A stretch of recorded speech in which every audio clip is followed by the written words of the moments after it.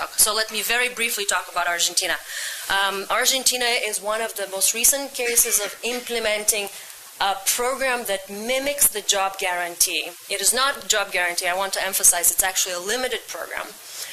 But it was a large-scale program. It was implemented quite quickly and, in our view, effectively. So we have been studying this program and looking at the macro effects, as well as going to projects and visited those projects to see what they did and how they impacted people. Now, even though it was a smaller program, it still exhibited the features that I was just discussing of this sort of macro universal job guarantee program. The Argentinian program was implemented as an emergency measure. It was depression economics. You know, people took to the streets. They demanded from their government jobs. The government gave them jobs. And they gave them jobs. The program was running, up and running in a few months. Just like the New Deal era experience, we were able to organize things to do for the unemployed relatively quickly. It was a part-time job. It offered 4 hours of community work to the unemployed heads of households at a minimum hourly wage. And 2 million people showed up for work. This is about 13% of the labor force in Argentina. And Argentina, granted, is coming down from 25% of unemployment. So they, their levels were close to our real actual unemployment levels, but higher than our official levels. This program had a considerable impact on the poor and especially on women and minorities who had access to this job. It was counter-cyclical. It stabilized output, prices, and currency. You look at the data and you will find all of those indicators stabilize. GDP growth was between 8 and 12% from 2003 to 2007, and only in the last year it dipped to 5%.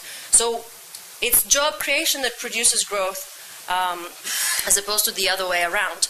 The government budget moved into surplus.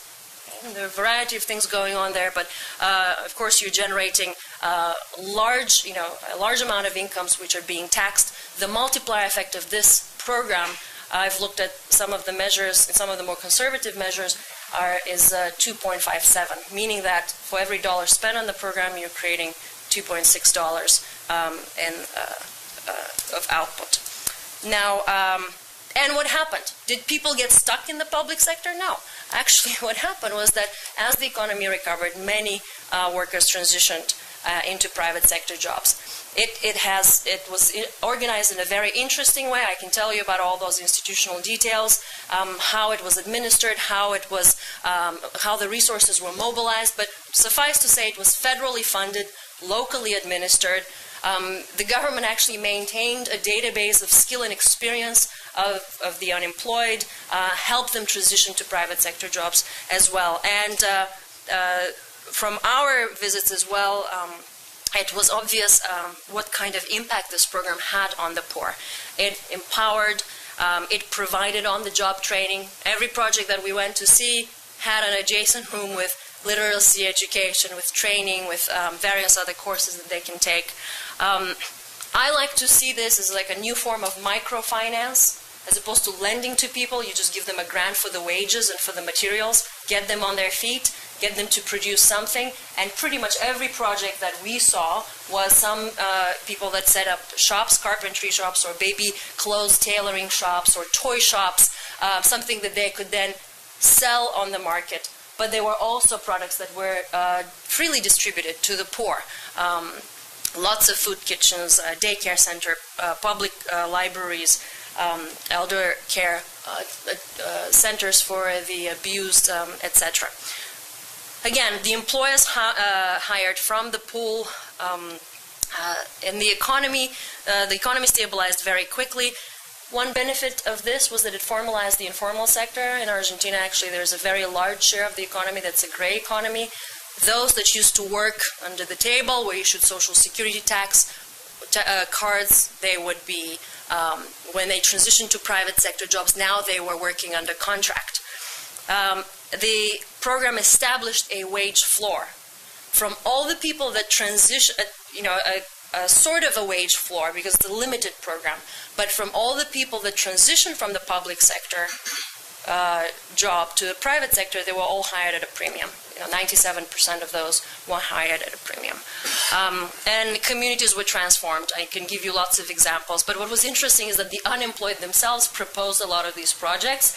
They were the ones that actually invented the kinds of things that they did. They did massive landfill cleanups and recycling initiatives, and on and on and on. So these are some pictures of projects that we visited, and lots of food kitchens.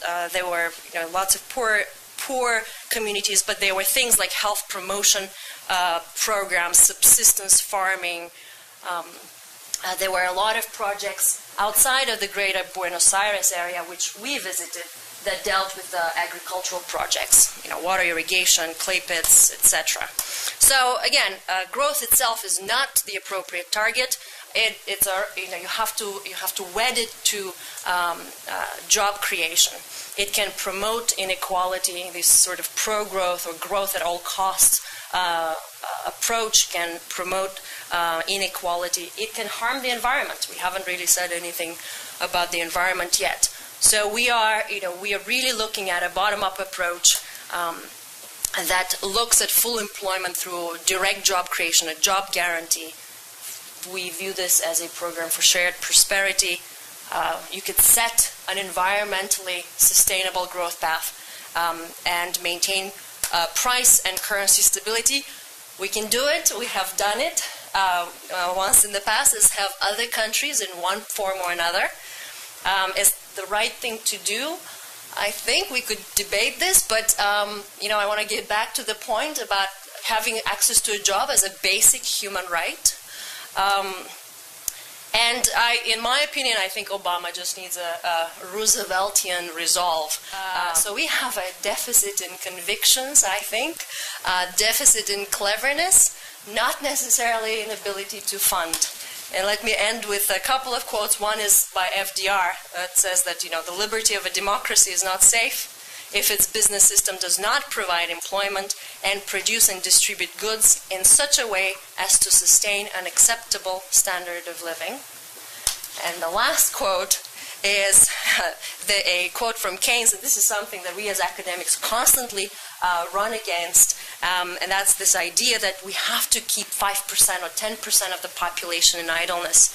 The conservative belief that there is some law of nature which prevents men from being employed, that it is rash to employ men or women, and that it is financially sound to maintain 1/10 of the population in idleness is crazily improbable, the sort of thing which no man could believe who had not had his head fuddled with nonsense for years and years.